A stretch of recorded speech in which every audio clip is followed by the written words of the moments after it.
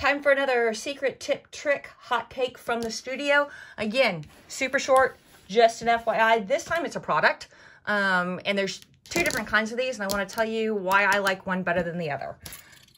Magnetic pin cups. Woohoo! These are super awesome. If you're using pins for stabilization, applique, anchoring stuff, these are great.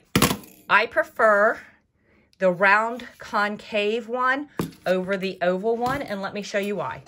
There's all your pins. Ew.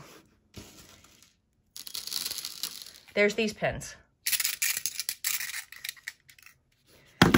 Most of them wind up just like this, rather than all janky and sticky out, so that you can go straight to the middle and grab the ball rather than trying to grab the ball and stabbing yourself. So both of these are available in a multitude of places.